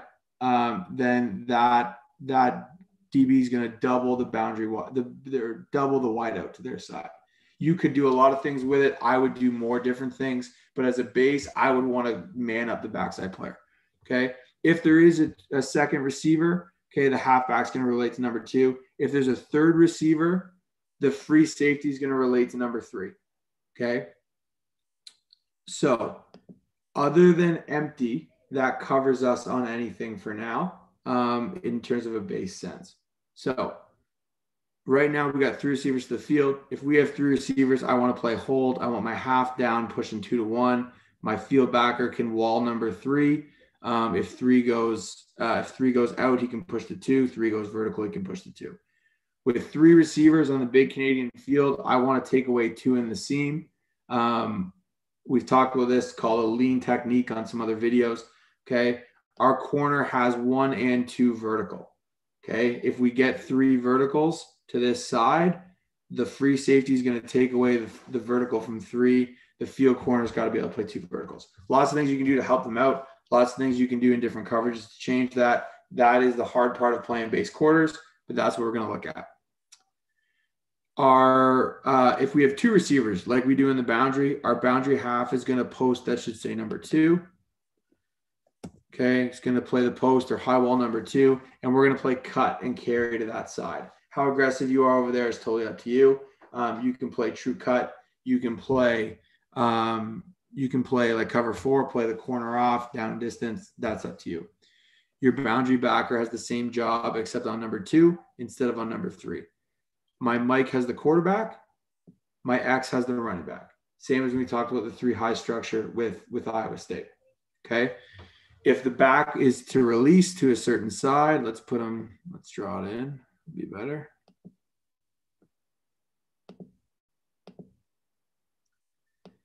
Let's say the back releases to the flat. Our X is then going to push. So let's say we get this. If our back goes to the flat, our boundary backer is going to push to the back, and now the X can push and take over that responsibility. Okay, same thing to the field, just the switch occurs with the field backer. So that's like from a base quarter standpoint, that's how we're going to get covered down and handle 2 receivers or 3 receivers. Like I said, if we have 1 receiver, we'll double it with the half back to that side. I got lines all over the place here, Braden. All right, there we go. In terms of the front, plays out the same way we talked about with the tight front Iowa State stuff. Mike and nose are going to lag. Okay, I would play it you could play it straight out of the tight. I would play it with the back front with the heavy 5. So if we get run action, the end away from the back goes inside. If we get pass, the end away from the back is going to rush the edge.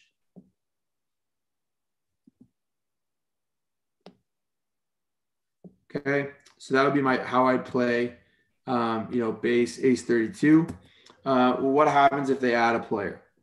Okay, great question. What happens if, if we get a crack block from the EH, right, outside zone, and they crack the defensive end? If they add a player, we're going to add a player. So we're going to stay. We're going to play true leverage on it. Sorry, I should have had that on the linebacker. We're going to play true leverage on everything. So that means is if we get a blocker from our outside shoulder, we can stay inside of it, right? We can stay inside of it and spill it. We can stay inside of it and spill it. Okay, our field half now has to be ready to play when that ball bounces. Okay, because again, they're adding the H, right? We need to add an extra player to cover that up. The other thing that I like about this is, again, who has the running back? Who has the running back? The X has the running back. So if this is outside zone, the X has nothing else to do other than track that back. Because even if it's play action, he's got the back. So you're going to get an extra hitter to the football. That's my biggest thing I like about this defense. If you're not getting RPO'd, it's still super valuable because you get an extra fitter to the football with the X. Okay. Now, if you are going to get RPO'd, one of the things you can do is, again, take your X linebacker. I might even, I'll leave that there and say, okay, say they're going to run your double stop out here with the RPO. You can leave the boundary backer out of the fit. Just make a call, in and in, out, out, out, whatever you want it to be. Okay, and then your X can replace the C gap where that backer's out. So again, you got to call and tell the X, hey, are you replacing the backer or are you free on the back? But you have that freedom within this setup. So that would be kind of basics to 32. If we got 23, which is my other diagram, I'm going to hop out of this and hop into that one. If we got 23, what changes?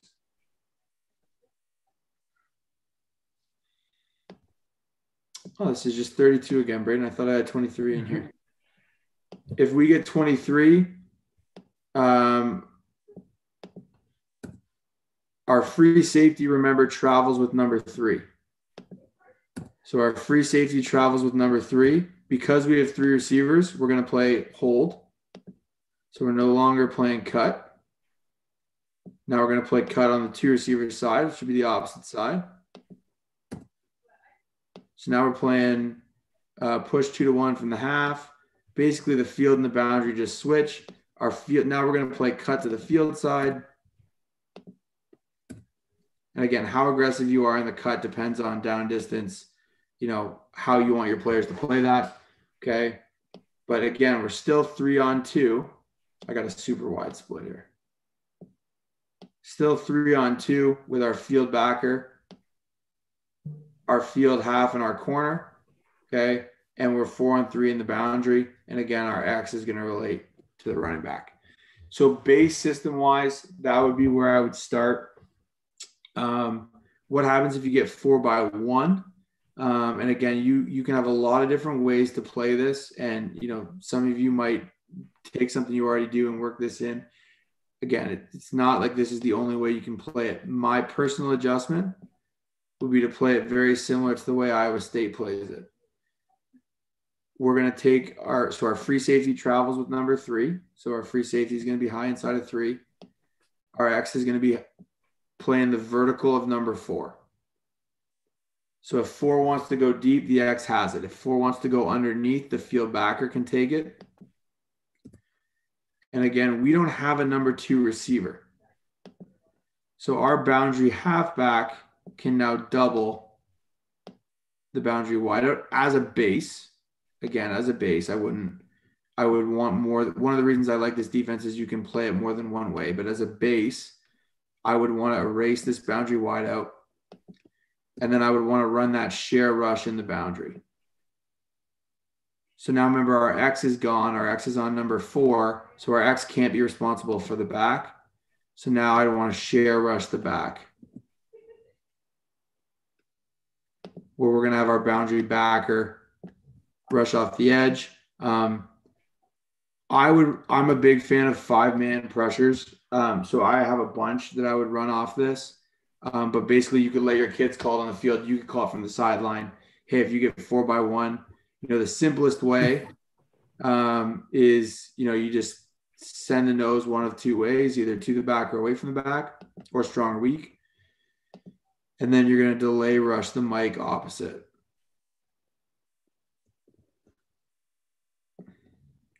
So again, if the back wants to release to the side of the blitzing linebacker, they have it. So if this back releases, I don't know why I'm getting that. Whenever I hit that, it should be multiple line. If that back releases, then we're going to get a peel from this edge rusher. Take it. Okay, and now again, we're going to get that 4th rusher from Mike. If that back were to release the opposite way, see if I can get it like that. If that back were to release the opposite way, now the Mike will take it through the flat, and we get the boundary rusher. Okay, so that would be kind of my base versus 1 back. If we get 2 back, I don't want to make this diagram too messy. Let's do this. If we get quick question while we're still in 41 there. If you get 42 empty, what are your rules going to be for that buck backer or that boundary backer? So if it's out early, it just plays like it's 3-by-2 in the boundary. Okay. So now the Mike has to have the quarterback out anywhere he goes. And this is where one of the biggest differences is you can teach. We have a little extra time, so maybe I'll show this, but you can teach your ends to contain through the B gap. It's something that is doable, but takes a little work. I would in high school just say, hey, you're the starting middle linebacker.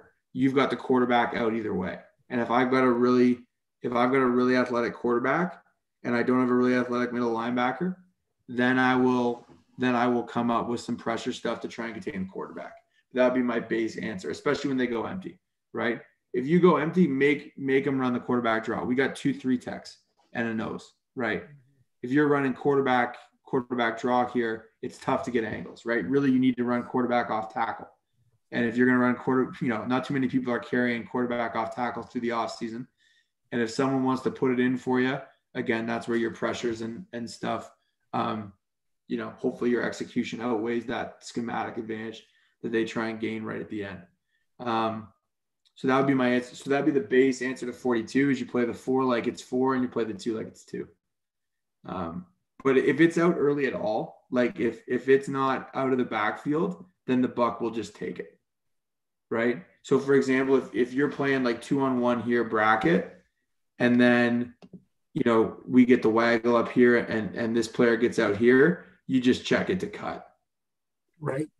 Or try lock if you want to play man match. And that's, if you've stayed here for the 2 hours, that's what I love out of this is being able to play try lock or play triangles 3/2.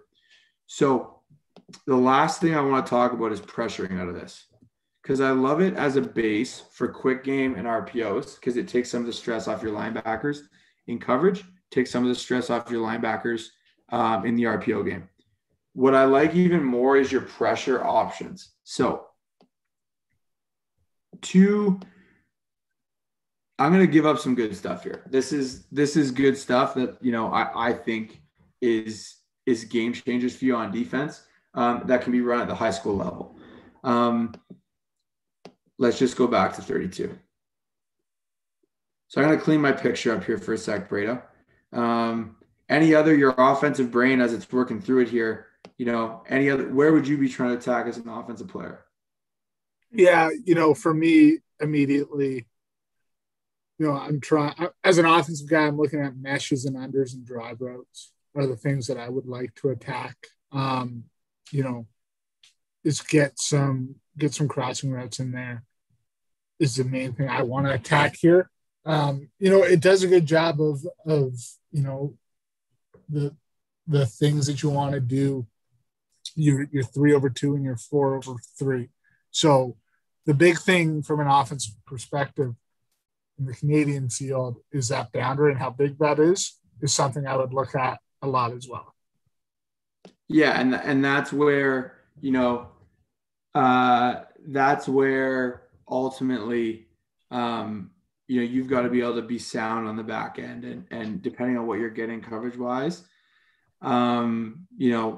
you want to be able to handle, like if you're going to get the under routes and stuff like that. Like I would be playing split field coverage, so the mic isn't in the pass distribution, so like we've got a wall crossers, right? And which is obviously a challenge. Mesh, all that good stuff can be a bit of a challenge, but there's obviously other things you can do coverage wise as well in the endless battle of the whiteboard here.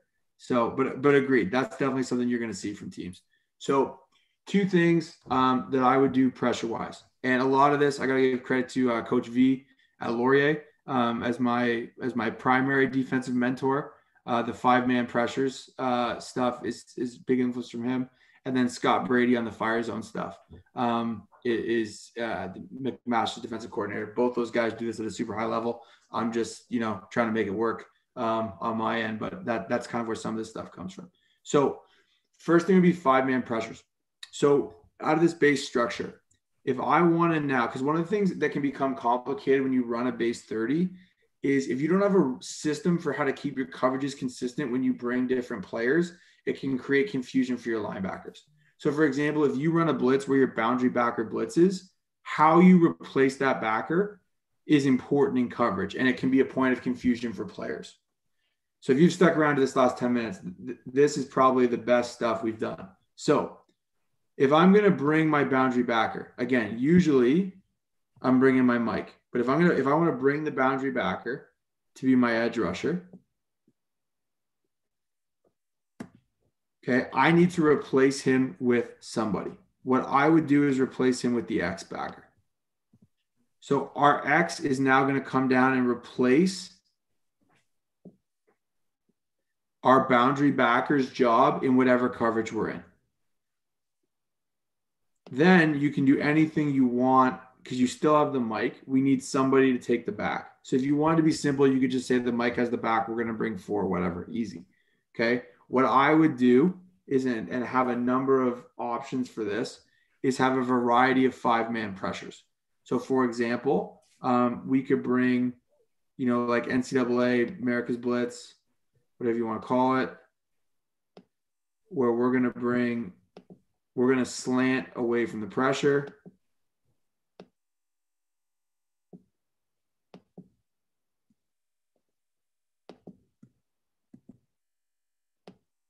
Okay, we're going to contain through that field B gap. Whoa, my lines aren't great there, Brito. Okay, and then I'm going to delay. I'm going to, my mic is going to play as the running back out is the running back out. If not, we're going to blitz through that second gap. Okay, so again, if we get running back quick to this flat, we're going to peel the end. So the front owns the running back here. Okay, nothing changes to the field. If the running back wants to go out the other way, now the mic isn't going to blitz and the mic is going to take the back. But the good news is when you're in empty, right, you're only protecting with 5. If I'm bringing 4, right, if we're in empty, we got to try and get pressure with 4. Okay, and then that lets you play whatever coverages you want in the back end. So, for example, I would love to play tri-lock, okay, where we're locking up the field corner and we're playing 3-on-2, kind of those 3-on-2s we talked about with the Iowa State stuff, over 2 and 3 and over 1 and 2 here in the boundary. And now it's my X, not even my linebacker, that's playing inside in that tri-lock. If we want to bring that pressure to the field, the only thing that changes is now the X is going to replace the field backer.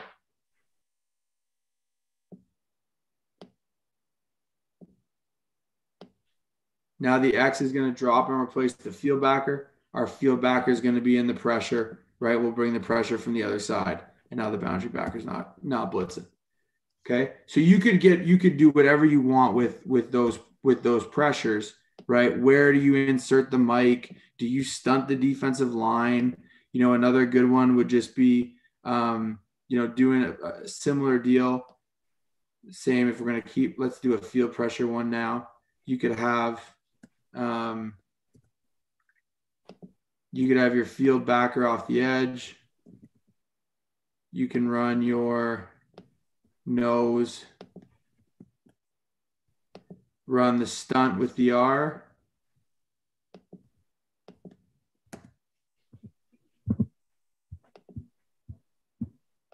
And then again, have that delay rush show up wherever you want it, right? So you could even just spy the quarterback with your mic backer, however you want to play it. But you get those 5-man pressures and play any of your base coverages behind it.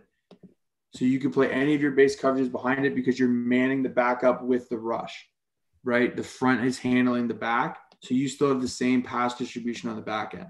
So that's one. The second one would be fire zone stuff. And I intend on getting some good use out of this. So I'm not going to give up everything. But from a fire zone perspective, again, you're going to play some kind of cover 3 or cover 4 behind it. You're going to be short a few underneath zones, but you're really going to overload the protection from one side. Okay, so you could bring let's say you're going to bring it from the field, long stick your end, nose works away. Okay, you could have your field backer spill the tackle, and then, you could have your free safety off this edge. How do you replace that? You could do a number of ways to keep it consistent. The way that would be easiest, in my opinion, is your X replaces the free safety. Your mic replaces the field backer. Bang. Nothing changes on the backside. Okay. You're going to be one player short, so you're probably going to want to play cover 3. So, if you've got your corner in the flat, you can get your half high here, corner high here, half in the flat. Now your mic becomes your field wall. Your X becomes your middle of the field player. Your boundary backers, your boundary wall. Your boundary corners, your boundary flat player. Okay. So you can run, again, a number of different blitz paths, right? You could change up, your free safety. You could bring on the inside of it and bring your field backer on the edge. You could, stunt the free safety down to the A gap. You could bring the free off the edge. This one's probably my favorite. Free off the edge. Bama runs this all the time. Looks great. They got some pretty good players though, Braden. So I don't know if it's the stun or if it's them, but looks good. Couple of first round picks. Yeah, just a few. And then fold this guy back inside. That's probably my favorite personally. And just change up the path and get the same pressure. So for the 5 people still watching, that stuff I think could be really effective at the high school level. And I know that because it's really effective at the university level. And, the O-lines are better and the quarterbacks are better. Anyone who watched Mac on their playoff run 2 years ago, they got a ton of stuff out of this. And Scott Brady did a great, we'll have to link it in the comments when we post the video, but Scott Brady did a great clinic on pressure and talked about their fire zones they use at Mac in an earlier video. So that would be kind of my keys. I'm happy to answer any questions here. The questions have been a little quiet for a bit, but I know I've been basically talking straight. So it's kind of, I know it can be hard to, pay attention to what I'm saying and, also get the questions out there. So by no means, did I cover everything you could do out of these fronts? But I think if you're a little worried about covering down on a quick pass game, or you want to play like quarters and you don't want your linebackers to have to go a country mile, I think this stuff is good stuff. When the mic becomes the field wall, does that mean he's getting hands on anyone running a crossing route? What do you teach him to do? So I've just found in high school that if you put hands on any receiver, it's a flag, which is annoying because it's not the spirit of the rule. And it's, people like Braden that perpetuate this punishing of defenses via penalties. But I would definitely say we want to play all the routes inside out. So you're going to want to take, like if number 3 here was to, run an in route, we would definitely want the mic to hold on that. This is one of the few situations where I actually don't mind teaching like a spot drop, like getting to a spot and then visioning the quarterback, because you don't really have enough players to play all the route concepts. So you really got to kind of let your players vision the quarterback in this sense when you're playing fire zone, because you're short a player underneath. So I would tell the mic to drop to the inside hip of the number 3. And if 3 goes in or out, you can pass it. Like, again, you're going to give up the underneath dump offs in some of this stuff as a trade-off for better defending the run and also, putting yourself in a situation to try to generate some pass rush. But I definitely want to play the routes inside out. So the mic would want, like if 3 goes in, we're going to hold on 3 until the quarterback takes us off of 3, or we pass 3 to our partner on the other side of the field. But that's a great question. Adrian, if you follow us on Twitter or Instagram, send me a DM and we can talk a bit more too. Because if you're interested in running some of this stuff, I have some resources that are helpful. And I have a couple other really good YouTube videos that other people did that I based some of this off. And I credit them right now. I can't think of the names. It was almost a year ago. But just going through tight front videos on YouTube is very helpful. Any other questions, coaches? I appreciate especially the guys that have been with us for a while. If you haven't yet, throw a like on the video, throw something in the chat. Against RPO heavy teams, would you alter the X's run fit based on the way the QB opens? So yeah, if you're in pistol, yes. If we're talking like spread,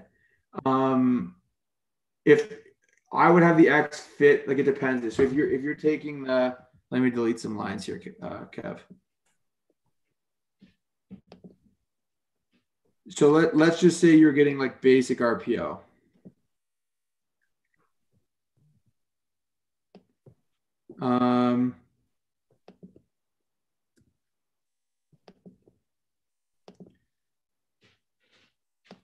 So if we're in one back and we're getting RPO'd, so like let's say they're trying to throw the stop behind the will, like they're trying to the boundary backer, trying to RPO the boundary backer. So if that's what they're trying to do, and they're showing us where the running back is. So the running back is pre-snapped to a side, even if that's late. If they're up at all before the ball snapped, yes, I would have the X, because again, the X doesn't have a gap in one back base structure. I would have the X then fit the C gap to the back, and that pushes the boundary backer out and out of the fit. So that would be how I would fit one back RPOs. If we were just getting zone read,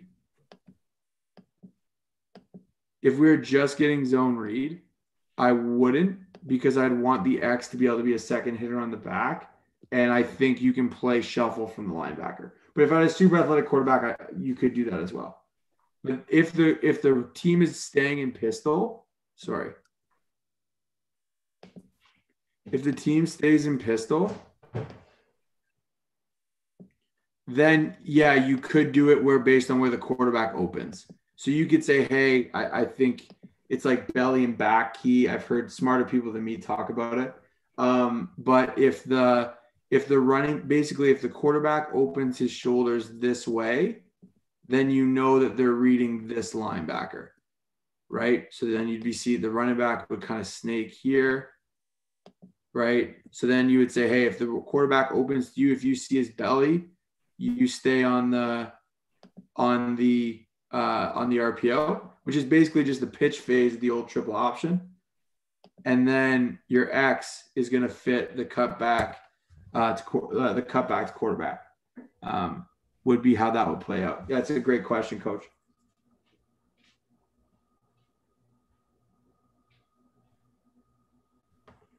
While I'm talking about it, just to show you, okay, well, what if we always see his two back?